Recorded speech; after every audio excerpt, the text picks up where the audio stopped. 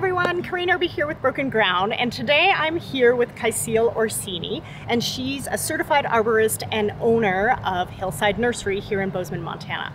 And I brought Kaisil on to do a video with me because I want her to share 3 tips for fruit tree pruning with you.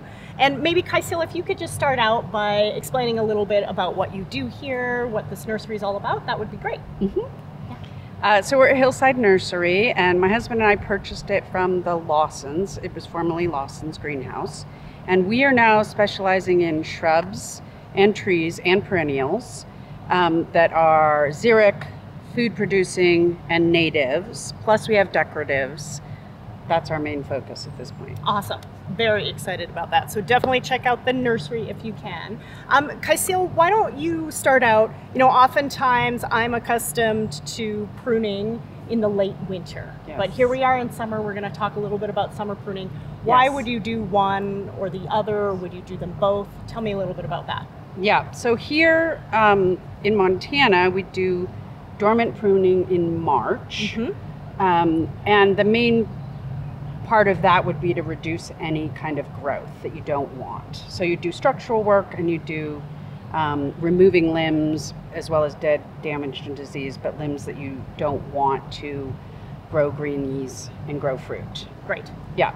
Summer pruning, like if you look at this tree, which is a cherry, summer pruning is for in March. You don't know how many sprouts are going to come out of this limb. This is all the new growth.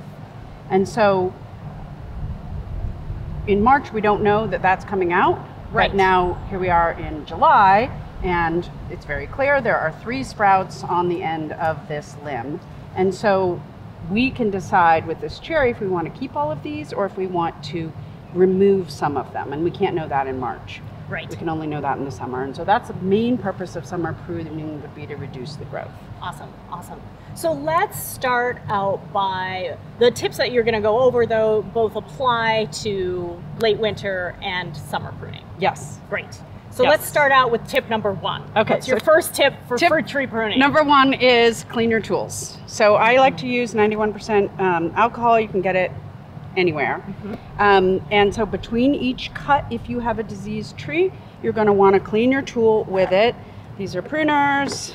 I will start out, you just want to get the blade or anywhere it's going to touch the tree. That is so you do not spread disease. That's very important. We do the same thing with our loppers over here before we touch the tree.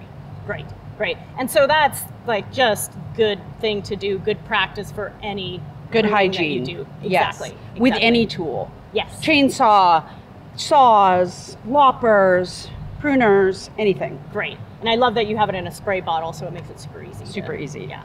All right. First tip, clean your tools. Yes. Second tip. Second tip is going to the pruning.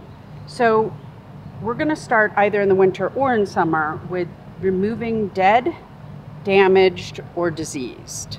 So here on my little cherry, there was a dead portion, and the limb has died back all the way to here. We can see that because there's no new growth. So I'm going to remove that, like that. There's my dead. Just in case this was a disease, I'm now going to clean my tool. Great. Then I'm going to look for disease. There is no disease on this tree that I can see, so that's good. Awesome. And if there were, I would just make sure to clean in between. Okay. So then we're going to look for any damage, and if we want to remove that. Here you can see this tree has been browsed by deer. We're going to consider that a type of damage. These leaves will grow back if we leave them. But in this case, I'm going to decide to take off this inward pointing branch here, removing the damaged and also just cleaning it up. And I'm going to do the same thing here. I'm going to leave a little bit at the base so that that can produce fruit. Awesome, awesome. Great. So that's tip number 2, Yes. dead, damaged, or diseased. Yep. Tip number 3.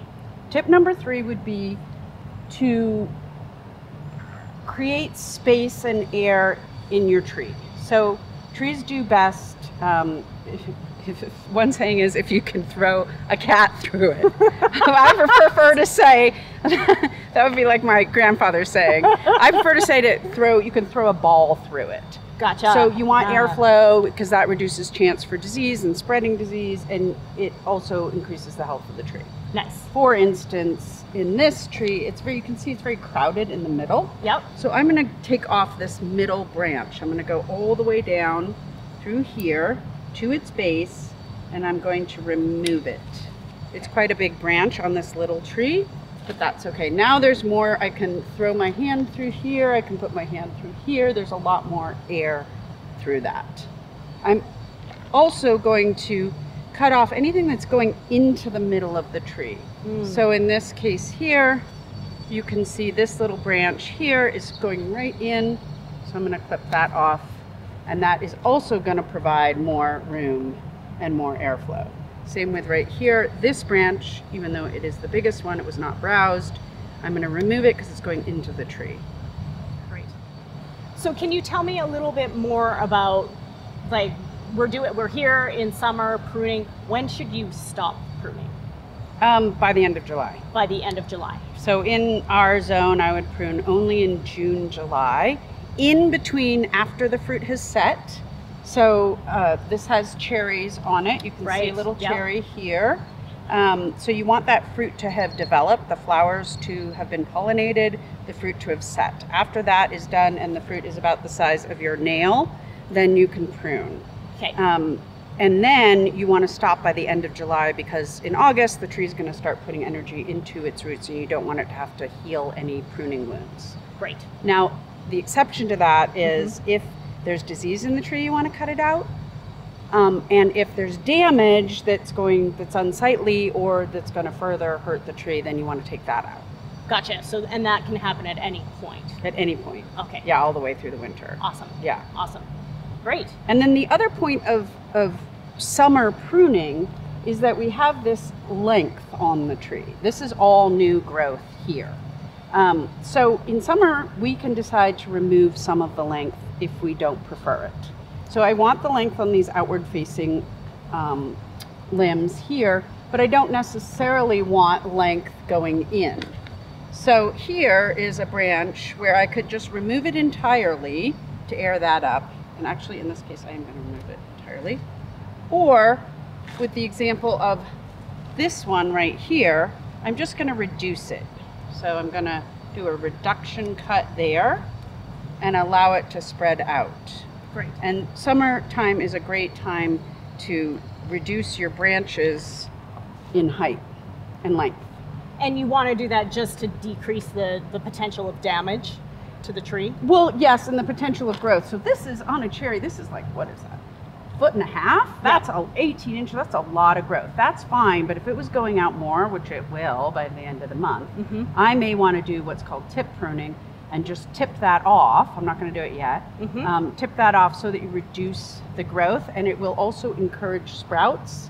So if I want more variation in sprouts in a branch, then I would do that tip pruning. Great, great. So are there any differences in pruning that we should be aware of between the different types of trees, like cherry versus plum versus apple versus pear? Can you tell us a little bit more about that? Yes, great question. So cherries generally, they don't like a lot of pruning. I try to not do that much to them or do the least amount. That's one thing. So this is a long branch that we saw earlier, and in a pear, I might tip it. But on this, I know they don't like to be touched a lot, so I'm going to leave it alone. Okay. Most cherries grown here, sour cherries, and they're of a smaller caliper anyway. Gotcha. So, or small or semi-dwarf generally. So they don't need a lot. Okay, great. Okay, so here we are with a plum tree. Tell me a little bit about what we want to do differently with a plum. Okay, so plums here also do not need a lot of work, generally speaking. It's a strong wood and they're robust trees. However, on this plum, it's a little uneven. You can see how this side is short and this one is really lanking out this way, so it's going to pull the tree this way. So I'm going to reduce this length here, which I would only see in the summer. I wouldn't have seen this in March because this is the new growth here. Right. So it's now summer. I don't want these to keep going this long, so I'm going to pick here and I'm going to reduce this to an outward facing bud. There's the bud. And I'm going to assume it's going to sprout here. It's probably going to sprout there, and I'm going to have to take that off and sprout here too. Okay. Then here I'm going to reduce to an outward facing bud. Down here, it's probably going to sprout there, there, and there, and I'll have to take that off.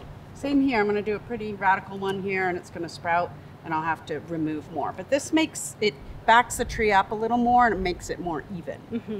Right. Okay, so here we are in front of a pear. What do we do differently here? Yes, so a pear is an extremely hardy tree. They do tend to grow rather narrow. So the main thing I want to do with a pear is I want to make sure it spreads out.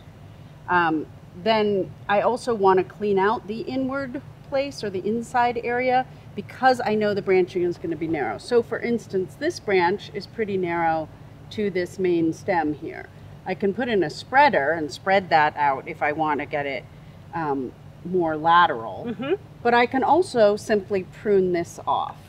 Since I worked on another tree, I'm going to clean my clippers first. Right. Good reminder. 91% alcohol. I'm going to go in here, and I know this is going to get bigger here, and I'm going to take this inside one off. Okay. So that creates more space there.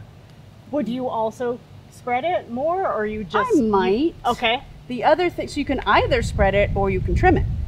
So this is this long, lanky shoot, probably 3 foot over, I don't know, 1, 2, 3 years here. Yeah. So I'm going to come in here and I'm going to reduce it. I'm going to take it to an outward facing bud and reduce it there. Okay. And you could put in a spreader here if you wanted to. These are really long. This one I feel is okay. This one is a little too long. I'm going to reduce that. I'm going to reduce this. I like to go around in a circle and look for where they're too long. Here's one back here. I'm going to reduce that. I already did this one. Here I'm going to reduce it. What I know by reducing is that it's going to re-sprout, because as soon as you make a cut, it stimulates the tree to regrow. Mm-hmm. So I'm going to want to watch all the places where I trimmed. And so that, would you re-prune, or why would I you might re-prune. Okay. So if this sprouts here and goes 1, 2, 3, which it'll tend to do out of the next 3 active buds, mm-hmm. it'll sprout. I might take off here. Okay. Either this season, if it happens this season, before the end of July, right. or if it doesn't, then I'll keep a watch on it next year, okay. and maybe trim some of that back. Right. This tree has a lot of space in it already, mm-hmm. so I don't need to do a lot of cleanup in the interior here, but I did want to reduce it back on the exterior limbs. Great, great. All right, so now we're in front of an apple. Yes. Tell us about what we need to pay attention to here. Okay, so apples are also extremely hardy, like pears. They can take a lot of pruning. You never want to prune more than 30% of green wood in a season, which right. would be a lot. On a young tree like that, it would be a lot of wood. So we're not going to do that. But on an apple, you can do a lot of things. So I'm going to start with our rule of dead, damaged, disease. This limb here you can see is dead. Mm-hmm. And I would have already cleaned my loppers. I'm going to put the shearing part of the lopper nearest to the remainder of the tree. And I'm going to take off this dead branch there. I'm going to leave about 1/2 inch here of a stub so that when it dies back, it doesn't hurt this branch. You can leave 1 inch. It's better to have a stub than to go too far and have it die back and kill this branch. Gotcha. So yeah. People are often against stubs because they're mm-hmm. unsightly, but they're actually healthier for the tree than going too close. Gotcha, yeah. And then this is dead too, so I'm going to take that off. This little one here is probably damaged, so I'm going to take that off. That's dead. I'm just going to go through and get all my dead and damaged off on this side.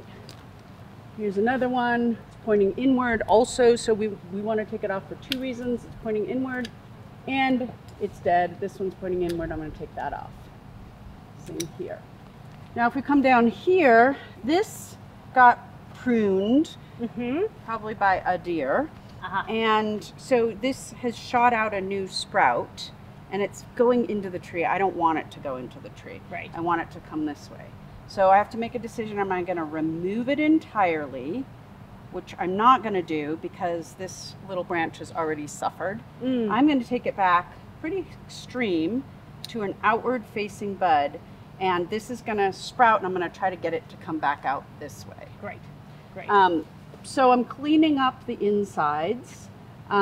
This little guy here could come entirely off. He's on the inside there. I'm going to take that off. And I'm removing any dead, damaged, and diseased. And I'm looking at the structure of this tree to see if I want to change the structure at all by pruning.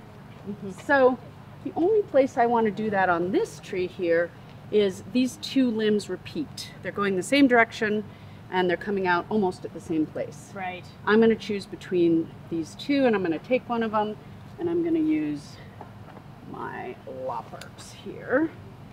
And I'm going to take this one off so that it's not repeating. So that's a structural cut. Now I've got two branches coming out either side, a branch here and a branch back here. Awesome. Yeah. Any other thoughts of with regards to fruit tree pruning that you want to share? The biggest thing I would say is like to watch your tree for disease. We have various diseases in the region. Yep. And especially with that wet spring that we had. Yes. It was warm and it was wet, which is a poor combination for a lot of diseases. So you want to watch them, and then you want to cut back if you have fire blight in your apples or pears, or if you have cytosporic canker in your stone fruit, you want to cut that out back 12 to 14 inches. Okay.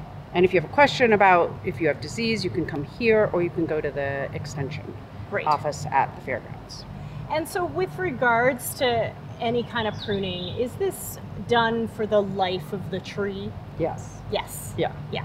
Yeah. Yeah. Always making sure that you're taking care of your trees and observing your trees for the entire life of the tree. That's correct. Don't forget about them. Great. Well, thank you so much. Like I said, if you are looking for edible fruit trees and berry bushes and you're in the Bozeman, Gallatin Valley area, definitely come to Hillside Nursery in addition to native drought-tolerant plants. So thank you so much for doing this video with me. Thank you.